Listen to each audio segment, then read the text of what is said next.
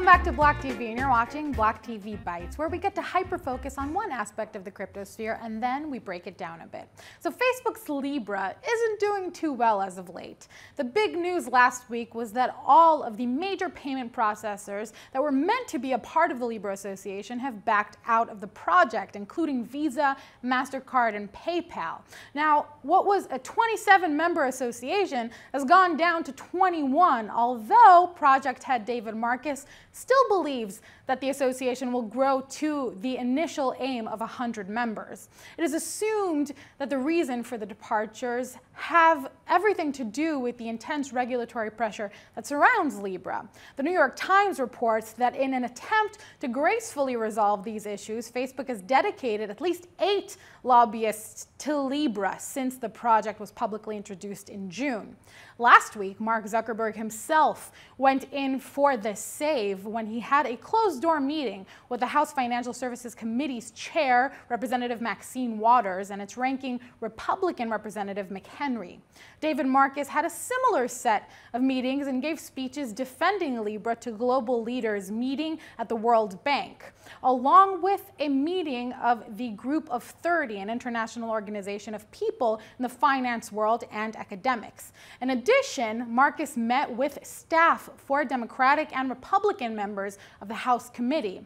But the U.S. is not the only place Facebook should be concerned about. The G7, representing some of the most powerful governments in the world, issued a highly critical report that warned about the potential dangers of cryptocurrencies. Even within the U.S., Republicans, who have been generally more open to the idea of Libra since it was announced in June, have expressed concern about the organization of the company, most notably that it is based in Geneva. Criticism is not only coming from regulators. Jamie Dimon, CEO of JPMorgan Chase, is not a Libra believer. Speaking this past Friday at a conference via the Institute of International Finance, Dimon had said that while Facebook's stablecoin is a, quote, neat idea, it isn't going to happen. Take a look. Jamie, one technology innovation that's getting a lot of headlines is Libra. Do you have an opinion on Libra? Sustainable, not sustainable, real, not real? It was a neat idea that will never happen. All right. And I have nothing else to say about it. And we already have stable coins, so they're not the first to do that. So you have a JP Morgan stable coin? We have a JP Morgan stable coin called JP Morgan Coin.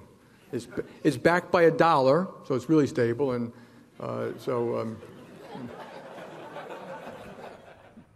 Dimon is pretty much saying that one company having a stablecoin is no different than any other company having one. However, Dimon is underestimating the power and reach of the company in question, which could have an effect on how many people end up using the asset. Aside from that, yes, stablecoins all essentially serve the same purpose. Each one exists as a digital equivalent to using fiat with that specific company. It seems that the Libra team is still open to changing the initial plan, though.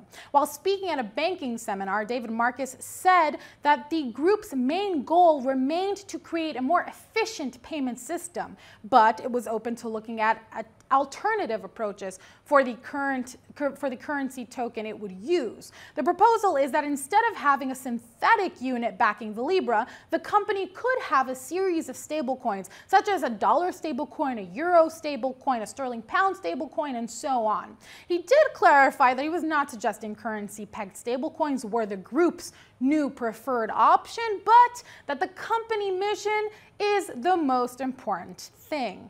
So a lot of turmoil surrounds Libra at the moment. However, we will know more on October 23rd when Mark Zuckerberg testifies in front of the House Financial Committee. Whether this will help or hurt Libra is still to be determined, but it is definitely an exciting moment that feels like the cryptosphere is being given a lot of attention. That was BLOCKTV Bites for today. Keep on watching for more cryptocurrency and blockchain-related news.